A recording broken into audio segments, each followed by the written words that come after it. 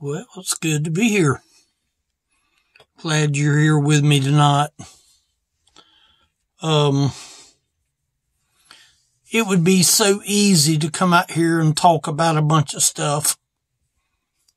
It would be easy to come out here and talk about politics. It'd be easy to come out here and be angry at things that you know is not right.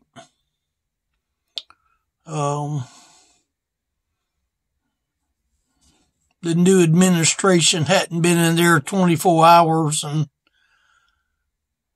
has already just about made a joke the last 24 hours of everything they've accomplished.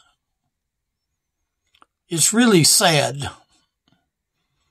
I could talk about the loss of jobs. I could talk about the joke being made when the vice president swore in the 3 people that was newly elected officials and how it was basically a mock show. It's just sad. It really is sad. I don't know the future. There's just so many things that breaks your heart. You see people lose their jobs. I think anybody would have seen the handwriting on the wall the weeks leading up to the event, that they was about as prepared as they could be under the circumstances. But it's just a shame. It really is. But, we're living in troubled times. I was looking in the book of Ephesians, and I picked out a couple, 2, 3 verses. But like I said, it would be so easy to come out here and be upset and be angry and lash out and put people to be in boredom, because everybody like myself that watches the news has to be sick to their stomach. I realize and understand the liberal press is going to do what they do best. They're going to run cover. I watched a Burt Reynolds movie last night. I watched it several times and I knew everything that was going to happen, but Burt Reynolds in the movie White Lightning was the one that was running the blocker for the moonshine cars. And what his job was to get between the one that was carrying the moonshine and the law. And he was to try to keep the law at bay so that the moonshine could get through. And that's sort of the way it is now. The media is sort of running cover for the ones that's hauling the moonshine. And the media is allowing themselves to take sides to allow the evil to go on. What are they going to do when all the migrant people get up here and they stand at that brand new border wall? What are they going to do? What is the United States going to do? I have a feeling a lot of it is going to be taught. And then they're going to allow people over, and they're going to allow health care to everybody that's not an American citizen. It just saddens you to know where the things are. But the Christian has a lot to look forward to. The Christian has a lot to be excited about. I would love to see real revival And I might even maybe do a message on what real revival really is. I've done it before, but it's been a long time ago. But I would love to see revival. I would love to see lost people saved. And you know, a lot of lost people don't get saved until they're at the bottom of the well and they're looking up. I've seen some YouTube videos where a dog was at the bottom of the well and the dog was alive because there was a little bit of dirt of where that dog could sit, but there ain't no telling how long that dog was there, but somebody rescued that dog. And you know, the Lord, I believe he's going to rescue his people in his time. He knows what people go through. I don't know when the Lord's coming back. I do know that he said he was. That's enough for me. If my job is to continue to try to help a few people to be reminded that heaven is real, that hell is real, that's part of my job. That's part of my duty. My duty is not to get angry at politics, because we all know that politics is crooked. We know that. That's not nothing to blow our minds to know that politics is nothing but crooked. And you know, Mr. Trump wasn't perfect, and I've said that the whole time. But I believe that he did what he could under the circumstances. He did all he could do under the circumstances. Was he a hothead? Yes. Did he say things that he wished he could take back? I'm sure he could. But he was who he was. At least you knew where he stood, whether you liked him or whether you hated him. At least you knew where he stood. He ticked people off, and he was good at knowing how to do that. But he also got things done. So you have to almost wonder, if I would have been him, I'd have been looking for an exit a long time ago. And I hope that sometime today he had time to play a game of golf. I hope that he didn't even have the television channel on where he had to be bogged down with all the garbage and all the work that the man done to see it all go to pot in less than 24 hours. But you know, God is still in control. He's still over all things. He's over his word. We're going to read a few verses now in the Word of God. We're in the book of Ephesians chapter 5. And I'm going to start at verse 15. See then that ye walk circumspectly. Now the King James uses the word circumspectly, but it actually means to be cautious.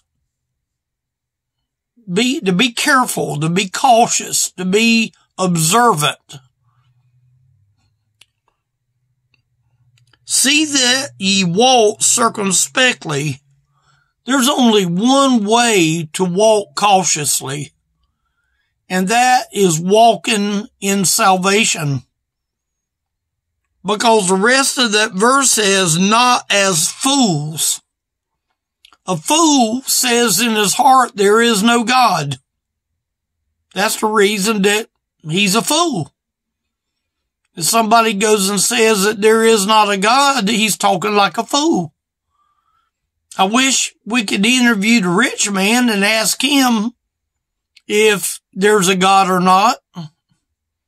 He would flat out tell you tonight that there is a God, because he's experiencing that torment that the Bible talked about in Luke chapter 16. See then that ye walk circumspectly. See that ye walk. It didn't say that you run circumspectly, that you walk circumspectly. That means I didn't run to come out here tonight. I walked out here tonight. I walked carefully until I got to the door of my room. I turned on the light outside.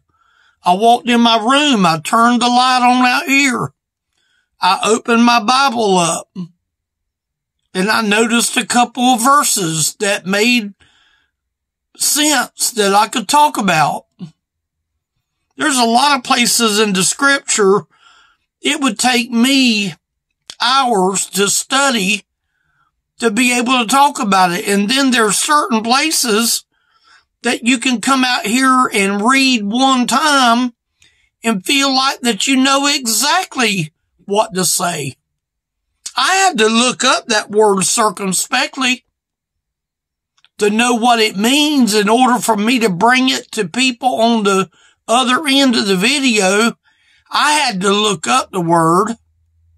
See, he says here, seeing then that ye walk circumspectly, not as fools, but as wise. See, a wise person ain't going to be foolish. And there's no such thing if you're walking circumspectly and you're walking cautiously, you're walking cautious with the Lord's help, meaning that the Lord is in you when you're walking. If you don't have the Lord in you, then you are going to be as a fool. Until the Lord saves you and redeems you, you are going to walk a lot like a fool would walk. It would be like me walking out here with my eyes closed, with a rag over my eyes. I maybe could feel my way to get out here, but look how many times I would fall to get out here. See, he's telling us here to walk circumspectly, not as fools, but as wise. But the scripture keeps on going. Redeeming the time. Redeeming the time. Meaning take advantage of the time. Meaning the time that we have to walk circumspectly. Not as fools, but as wise. Wherefore, it says, redeeming the time, because the days are evil. See, we live in an evil day. Paul saw this evil day back in the time that he wrote this Ephesian book. He saw there was evil that was going on. Is it any different today than the evil that it was back in his day? Redeeming the time, because the days are evil. And they are. And they're going to get more and more evil until the Lord says enough is enough. And he's going to come get the Christian. He's going to come get the people that are born from above. The ones that the Lord saved by his mercy and grace. The Lord is still saving today. I don't know if you know that or not. If you're out there tonight and you're lost, the Lord is still saving. He still wants to save. And he'll save as long as someone has that desire to walk circumspectly or to be cautious. But he knows who's walking cautious that doesn't know him. And you might could be walking very cautious, but if you don't know him, you're going to fall. You're going to trip. You're going to go down. You might not go down today or tomorrow or the next day, but there will become a time when you will go down because the Lord will tell you to depart from me. You might not ever fall down between now and the time the Lord returns, But if you don't know the Lord, he's going to tell you to depart from him, that he doesn't know you. I think it said that in Matthew today when I was reading in the book of Matthew. I think it said something to that effect. Redeeming the time. Making the time wise is what he's saying. Because the days are evil. But verse 17 says this. Wherefore, be ye not unwise. See, he just said to be wise up there in verse 15. See that ye walk circumspectly, not as fools, but as wise, redeeming the time, because the days are evil. Wherefore, or because of what I said, when you see that wherefore be ye not unwise. Don't be unwise. That means to heed the advice. My suggestion today, would you heed the advice that I'm telling you? A person that is lost needs to know Jesus. They need to have the Spirit of God inside them, so that when the Lord does return, and he is going to return, that he wants to return with you on his list to come get. And it says here, wherefore be ye not unwise, but understanding what the will of the Lord is. See, a lot of times we don't want to know what the will of the Lord is. Don't tell me what the will of the Lord is, because I don't want to change my life. So just don't even tell me what the will of the Lord is. Though part of the will of the Lord is not to have your mind hung up on politics. Like I said, I could have spent the whole 15 minutes out here talking nothing about politics. It ain't going to do you a blooming bit of good. But I can tell you about the one that is way better than any politics. That politics is going to let you down. Politics is going to lie to you. Politics is going to hurt you. Politics is going to ruin you. And Jesus knew that it would ruin you. He told the Pharisees and the Sadducees and all of the religious people that, and some of them didn't want to listen. But what does he say right here? Wherefore, be ye not unwise, but understanding what the will of the Lord is. Do we even care to know what the will of the Lord is? I've often said it, and I'll say it to y'all. If the Lord was to give me 10 people to assist in helping to get to heaven, I don't want to go to heaven with 8. I don't want to go to heaven with a passing grade of 7. I want to go to heaven with all 10. Honestly, I'm just being totally honest. I want to go to heaven with all that the Lord gives me to get. Whoever this video is for, I want it to hit every home that the Lord will allow this video to go into.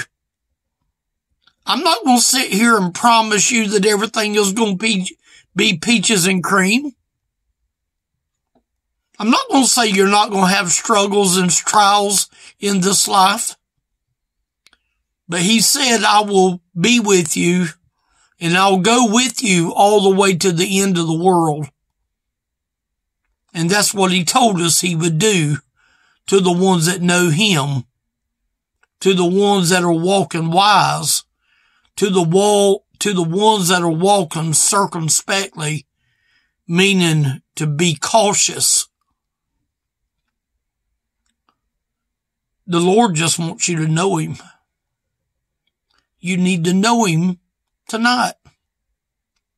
You need to make sure when you lay down and you go to bed tonight that you know beyond a shadow of a doubt that he is there for you. He's there for you because he wants you to be his child, and he deals with your heart. And he tells you in his word, for whosoever shall call on the name of the Lord shall be saved. He just simply wants you to call on him. Call on him today. Make sure that he sees your heart. If you need help, call me. I don't care what time it is, call me. Elderly Ministry is the website. There's a phone number under the contact list that you can call that cell number. Leave a message, and I will return that call so that you can be able to talk to somebody, have somebody to help explain things to you. I hope that you do. I hope that you take me up on the offer to let me help. I don't mind a bit in the world. I'd be honored to be able to help. Make sure that you're cautiously walking in Jesus. He said he would save you if you call on him. I hope that you call on him. I thank y'all for watching. Share the video if you think it'll help somebody. Do your part to get the video out there. It's not hard to do. Share the video. Thank y'all for watching.